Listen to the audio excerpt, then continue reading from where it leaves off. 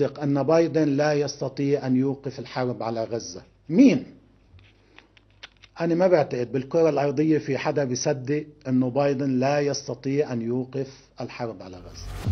Sheikh Hassan Nasrallah, leader of the Shia Hezbollah movement in Lebanon, believes that President Biden is playing a double game at the cost of Palestinian lives, pretending to care for the Palestinians by organizing humanitarian aid, while continuing to support Israel's war in Gaza.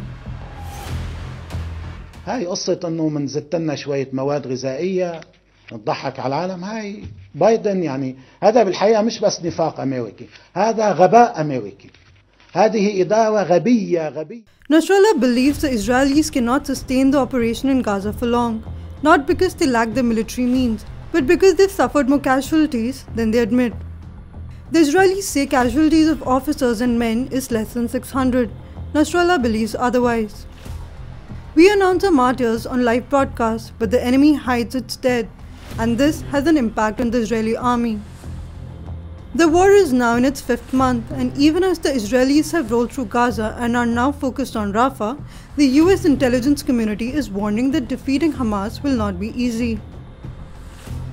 In its annual threat report, the assessment says, Israel will probably face lingering armed resistance from Hamas for years to come. The Israeli military will struggle to neutralize Hamas's underground infrastructure, which allows insurgents to hide, regain strength, and surprise Israeli forces. The war could conceivably thread northwards of Israel's border with Lebanon, where Hezbollah's armed fighters are based. Reports of over 5,000 attacks by Hezbollah on Israeli settlements have been reported. Israel has retaliated with airstrikes on Hezbollah camps and other targets going as far as Beirut, Sidon, and Baalbek.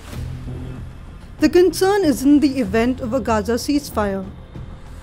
Could Israeli Prime Minister Netanyahu open a new front in Lebanon?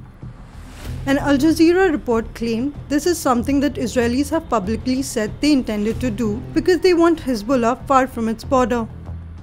They said much the same about Hamas, and while they appear to have significantly degraded its armed potential, the war clearly still goes on.